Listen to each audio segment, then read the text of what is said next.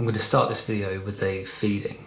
I rehoused the mantids pretty much immediately after buying them, after getting home from the sea show. This is the female and she's already molted in our care. You can see the molt in the top right hand corner there. So hopefully she will eat this and then I'll show you how I rehouse them.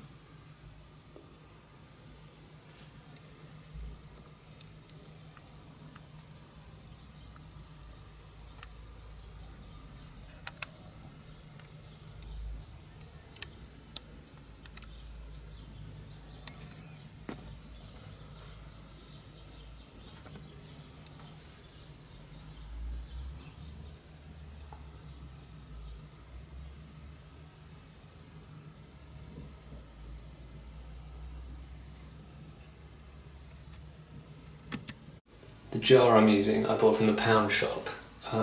They come in a range of sizes, just to give you an idea of scale.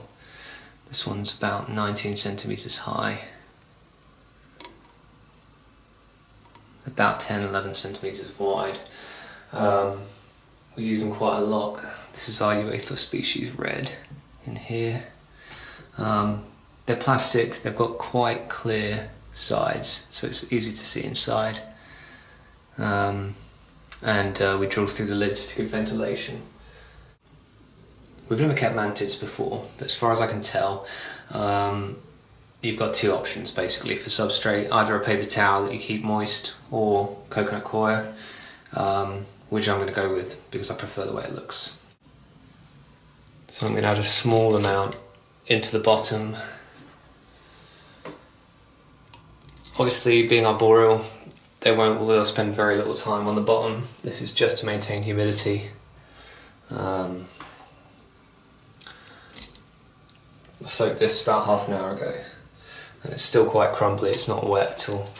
Very similar to tarantulas.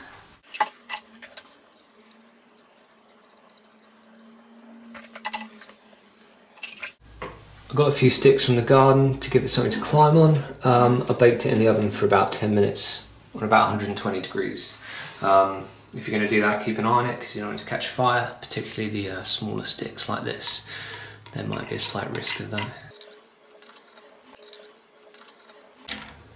Now I'm basically just going to adjust this for two reasons. One, so it looks good, and the other, to allow it somewhere to molt from. From the little research I've done so far, molting is the most dangerous time for mantids. That's why the enclosure needs to be at least 3 times the length of the mantid's body. What they'll do is they'll hang below a branch or possibly even the lid. They'll crawl out of their exoskeleton and they need a bit of space, a bit like tarantulas, to stretch whilst they're drying. Their exoskeleton is hardening up.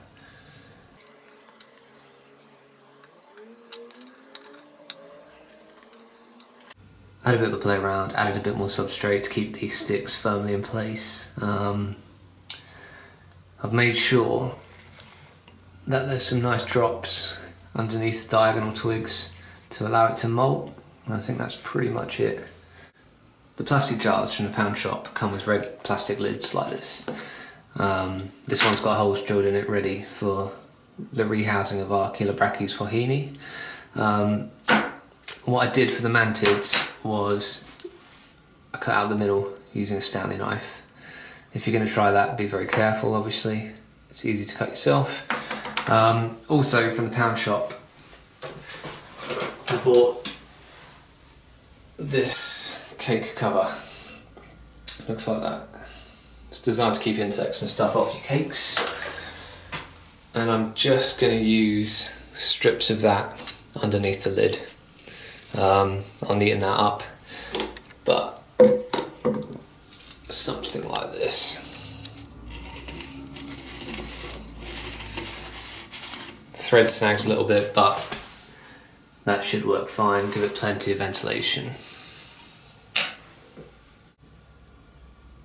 Okay, I'm going to leave the one that's eating, let it finish because I don't want to disturb it too much.